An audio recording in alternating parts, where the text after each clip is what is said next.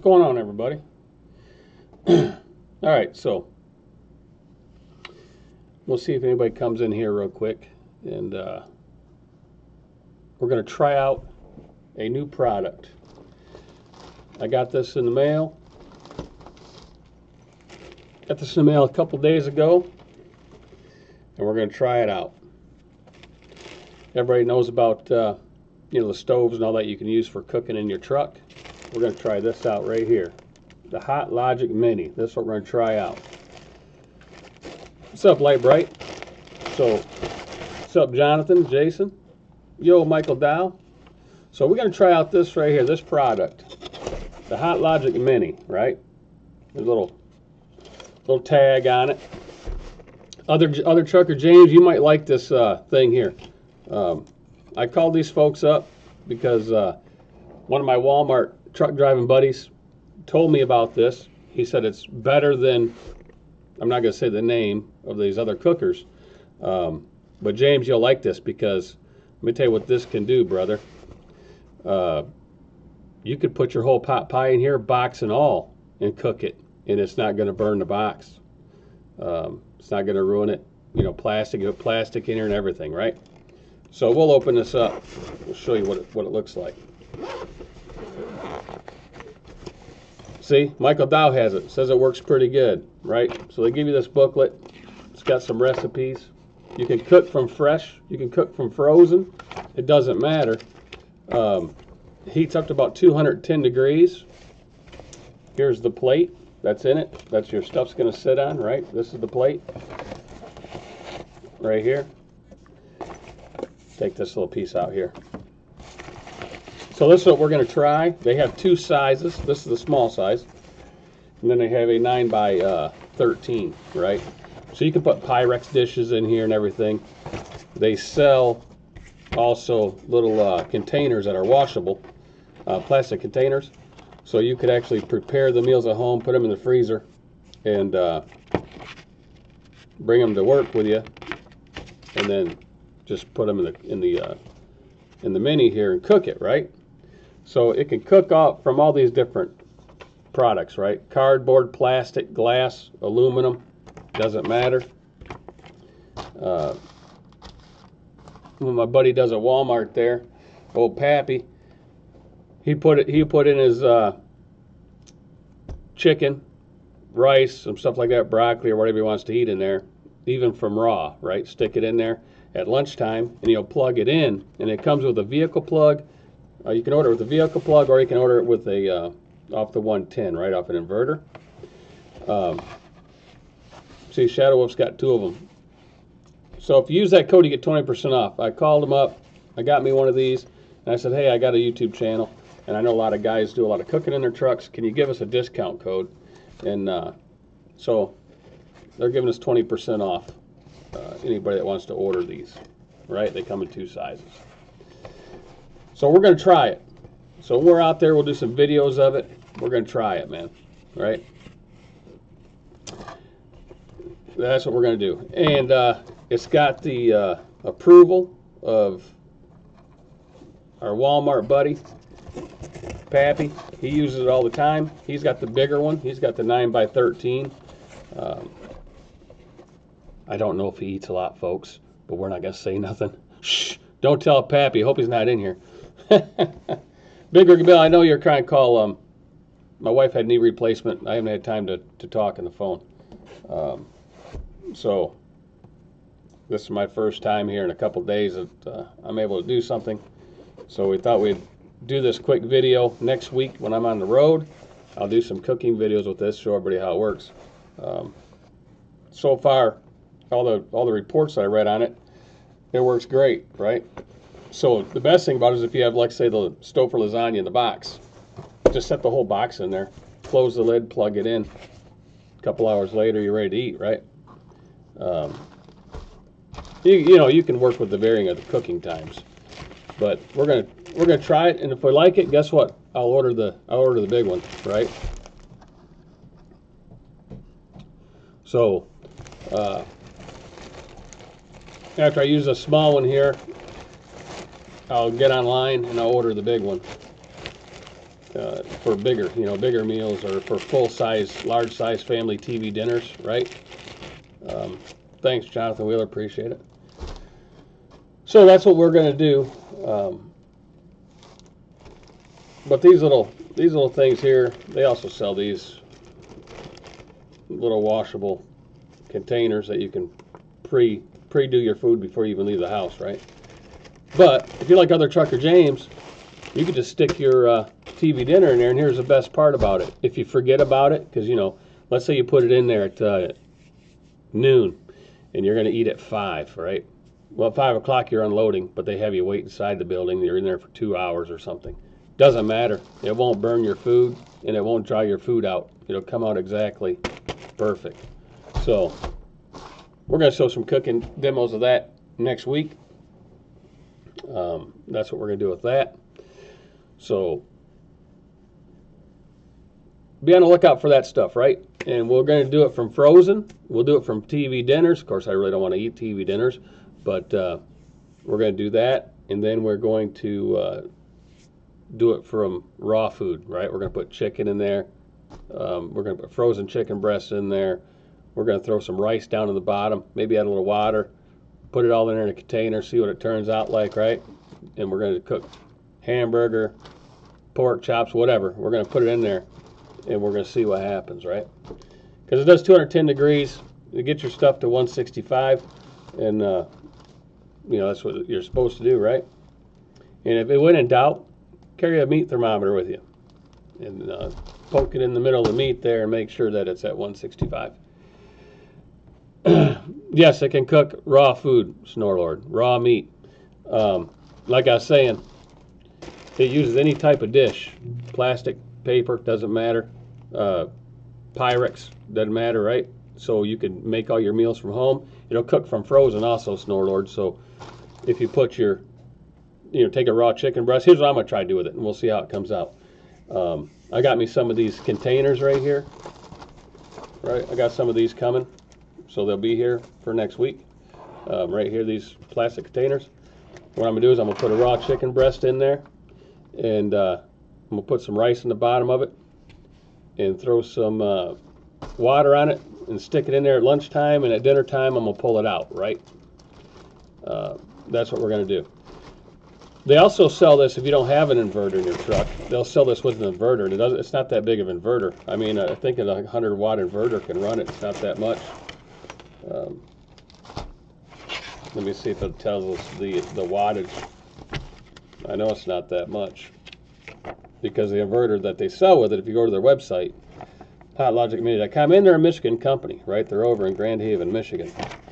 Let me see if it's got in here. Well, I'll look at the back of this. When in doubt, look in the back. Dude, I'm going to put my glasses on for this. Hey, Shadow Wolf, don't be watching. Shows the age. All right, we'll put these on.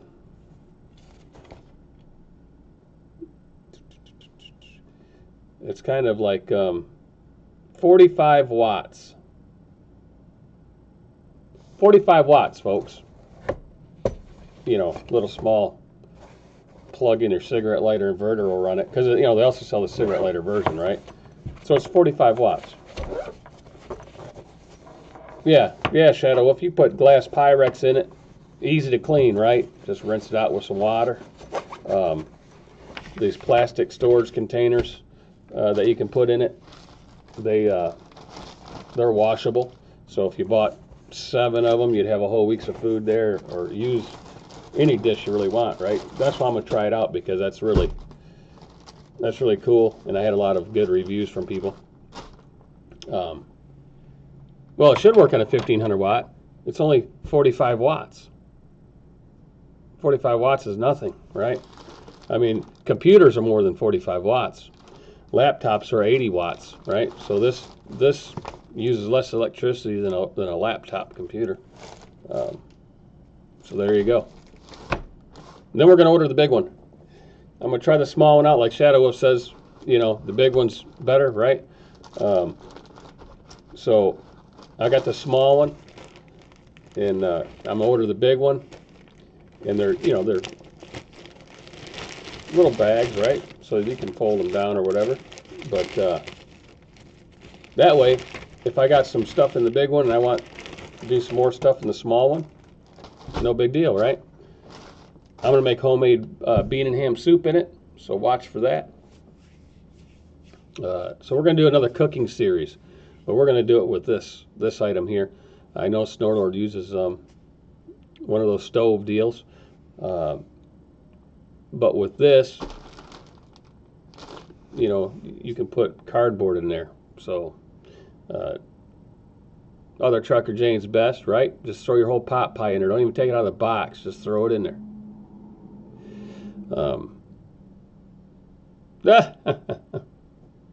Well, Snortlord, if you want, anybody wants to buy it, the discount code's in the description. It's just BRRN, right? They give you 20% off your order. And that's even if they're on sale. They still give you another 20% off if you use that code. So, you know, it's a good deal. So that's what we're doing there. I've been really busy, so, you know, we haven't done a lot of videos. We're going to do some more videos. I've been trying to help out a lot of guys in the downward cycle, as you might want to call it. Freight rates are low. They're coming back up. Other Trucker Jane's Best, he sat there and did a video the other day and showed that his, you know, his regional operation, the numbers are going up. Russ Maynard has one. He just chimed in. He has one. Well, if you ever want to buy another one, Russ, so you can get 20% off, brother. But I talked to a few drivers over the last week and trying to help them out in developing a new route that they can drive, right? New freight lanes.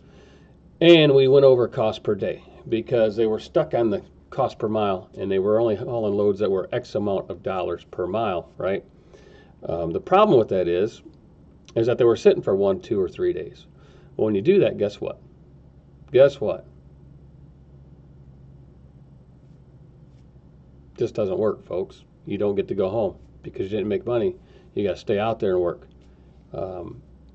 So the cost per day is what you really need to do, because that way, if the load's low, you know what they call cheap freight. Some people call it cheap freight. There's really no cheap freight in the industry. It just depends on, you know, what people haul it for, right? Because it's competition. You know, if you go all the way back to 1980, to the Motor Carrier Act of 1980, what President Carter signed in, right? That was deregulation of trucking. That made it competition. That's why we have what we have today, right? That's why you've seen a huge amount of trucking companies open up. You've seen broker after broker after broker, so you get all these brokers involved now, and they just keep adding on and adding on. And the problem is you got brokers that sit at home and do the job, and they have no expense really, because they're doing it out of their home, right? So they have less overhead than some of these big brokers. They have all the buildings and all the employees, you know, their agents. And that's why it's, you know, lowest bidder wins, right? Pretty much. That's the problem, right? There's the problem. There's not a set rate, a minimum set rate, right? It's competition. Some guys will haul lower, and then here you got these guys that make these stupid comments. You see them all over Facebook and everywhere, right? They make these stupid comments, right? And they say, well, I'm not hauling for anything less than $2.50 a mile. I just park my truck and I sit home for 2 months, 3 months, 4 months. Yeah, right. Sure they do. Sure they do, folks. Come on. You know what I mean? And if they do, they ain't changing nothing. Because it doesn't matter how many people sit at home. It's not going to change anything, because you can't get everybody to sit at home. Because people want to feed their families. People work. You can't get, everybody knows. Everybody on here, you cannot get 5 truck drivers in a room and agree on one thing without an argument, let alone thousands of them, millions of them, right? So it's not going to work. So what you got to do is you have to maneuver the way your freight lanes to the industry at that time, right? That's what you got to do.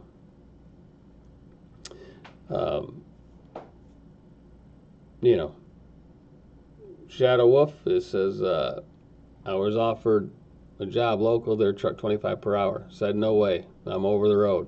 Right, that's what it's what you like to do. Then he's going to be over the road in an RV, right? He's going to have some RV adventures going on there. Marcos, what did you get? Did you get a lemon? Your truck's breaking down a lot? I'm $30K more to pay off. Is it warranted? Is it still under warranty, or is it breaking down without warranty? If it's breaking down a lot without warranty, that's not good. That's not good, man. Yes, James G, he sat home all of January. He says, look, let's stop this. I'm going to sit home all of January. He sat home all of January. No one joined him. No one came over for the barbecue. No one came over to do any snowmobiling with him. You know? Then he says, hey, I got to get back to work. There's nobody joining.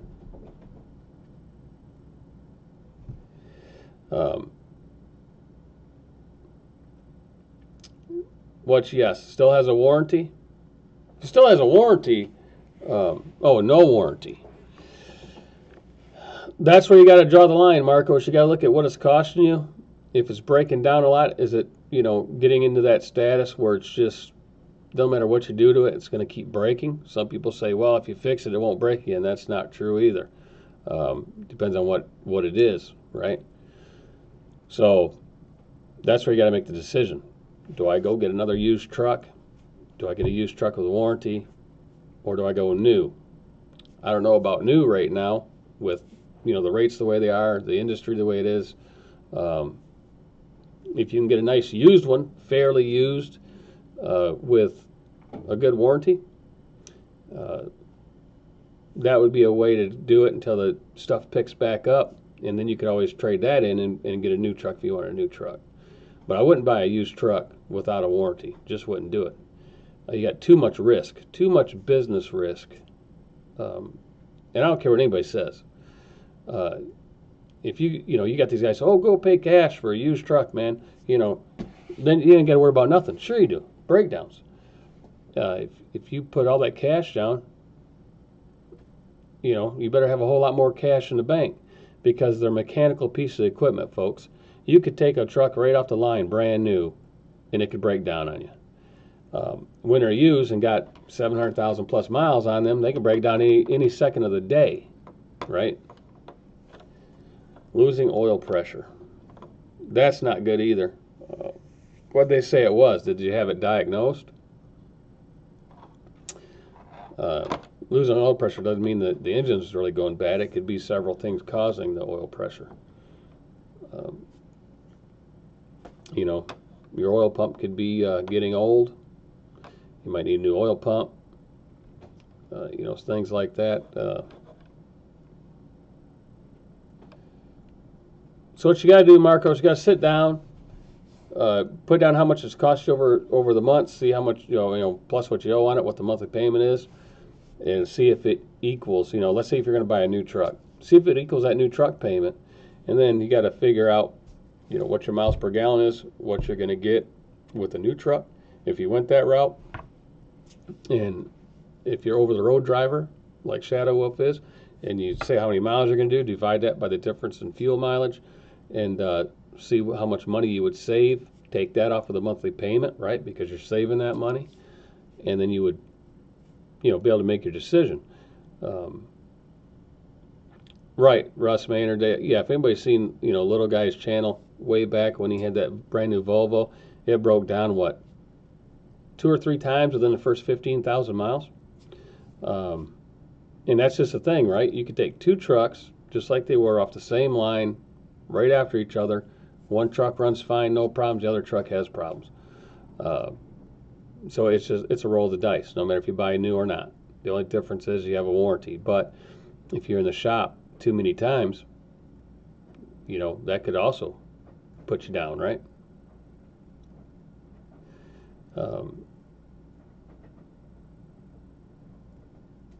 Let's see what else we got here. Snowlord says most of the drivers I knew at Landstar that wouldn't move on certain RPMs are now out of business. That's right, Snowlord, they are out of business. And that's the thing, they get put out. And I was talking a while ago with a gentleman that he's got a slight problem, and we're gonna try to fix it. Right, we're gonna fix it. So I'll be talking to him next week, and we're gonna come up with a game plan, and we're gonna fix it. Kind of like when me and you, Snowlord, met up, right? We talked and everything, and we came up with a game plan. We fix it.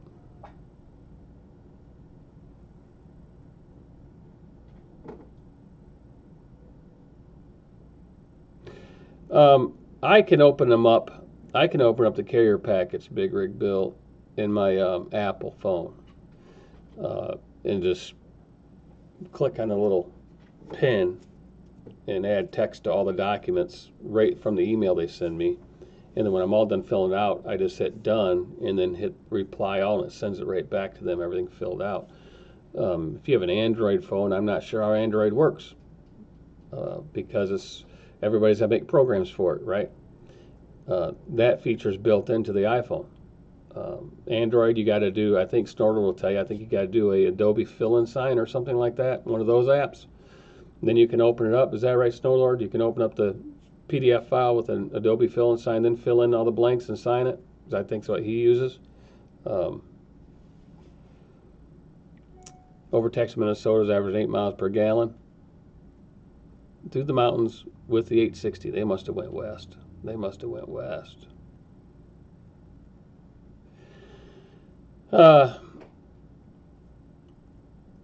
Well, I use, in trucking office, you don't have to, Big Rig Bill, you don't have to do the Thunder Funding invoice templates. If you're using trucking office, it'll manufacture the template itself, right? It'll produce it itself. When you hit create invoice, all you got to do is go into your settings, your profile, click edit options, and Russ Maynard can tell you, I think he uses it also. And then down at the box on the invoice section, you just put in that bottom on the template they send you. There's that wording, right? You just put all that into that block and save it. So you can do that. What's up, Don? What's going on? So you can do that, and that's how you do the invoices there, and then it's saved in there, and then when you hit create invoice, it does it automatically, right? You pick Thunder Funding to create the invoice to remit to, and then it has all that in there for you, and it puts in the shipper, receiver, all that good stuff, the money. It pre-populates it for you on every load.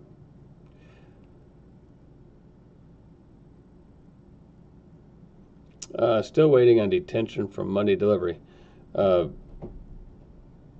that an Uber load, Dave? Was that an Uber load? Uber can take 1 to 10 business days to get you the rate con. You can do this. I mean, if you need the money, if you've been out of work a long time, you need the money, you could submit it, and then when you get the detention, right, the new rate con, then you do a resubmit, right? So what'll happen there is, depending on the broker and how honest they are, right? If they get the original and they sent the check out already, and then they get a resubmit, then usually they'll send the check for the other part, right? For the other part. That's how that'll work. CHR,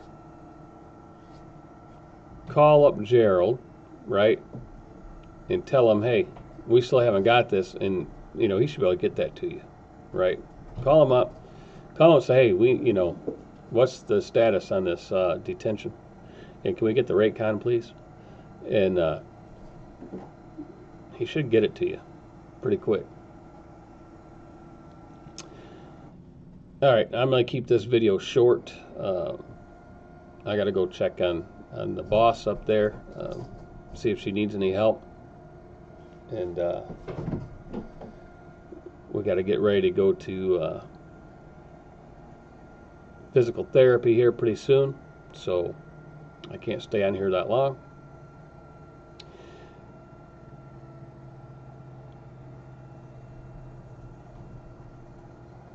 If you get time, could you call me? Reference working up a quote for direct shipper that wants to use me twice a week. Bill, if I can get some time today, I'll call you later today. Okay, I'll see if I can get some time to break out and give you a call for a few minutes, if that works. Probably maybe this afternoon. I can give you a shout, or this evening, right? How many hours detention? Just put up on the screen how many hours you're there, because you got to give them 2 hours, right? That's usually the average. So, how many hours of detention? Subtract 2 hours and then let me know, was it 4, 3, 5?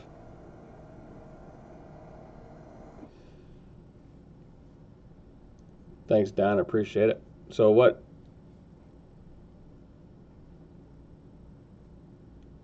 Simplify, Rick, thanks, appreciate it. Thanks for your service.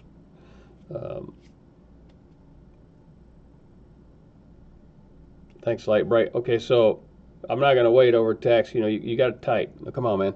Type it, type it. There's 2 of you in the truck. You should be able to type it. How many hours detention are you talking? Right, if you're there 8 hours, then you get 6, right? Because you subtract 2. I'm not worried about it, Big Rig Bill.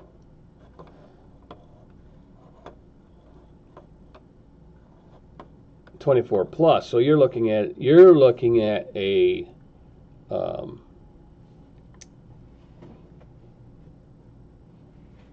layover pay, right? Like $300 or something, right? $200-300, whatever they're going to agree on. I would wait, right? Because you're getting paid on these loads, right, every day or whatever after you turn them in. If you could wait, I'd wait. That might take a while to get that approved through their customer, right? If you can't wait, then do what just do what I said. Just send it in, and then when you do get it, just rebill it, and then cross your fingers that you get the money, right? That's a big brokerage, right? They should pay it. If it was a smaller broker, then I would think twice about, sending it in and then rebilling it. But with those guys, they're one of the biggest in the country, right? So they'd probably just, I think I've done that once with them. I think James G sent one in later, and they paid in 2 different checks, right? Because I had to rebill it like a week later. So, you could do that also, and you should be all right. All right, we're ending it here. Everybody have a great day, and like I said, if you want to try out that cooker, you get that 20% off. Just put that code in, and then the more people that orders, maybe they'll give us a bigger discount code later on. Who knows? They got to wait on the consignee, to verify everything and go through all their channels, which, it's all done by email. No one calls on the phone anymore. That's the problem. No phone calls, right? So, all right, I got to get back to work, and then I got to get ready to do the other stuff. So, we'll see y'all later. Thanks for watching, and everybody, a lot of people on here is already using the HotLogic Mini, right? Shadow Wolf he got the big one because he cooks the big smorgasbords in there, right? He gets his coffee going, has that big breakfast. He's probably got omelets in there, potatoes, biscuits and gravy, all kind of stuff, right? Logic Neil, what's going on down there in the Motor City? All right, so we'll see y'all later.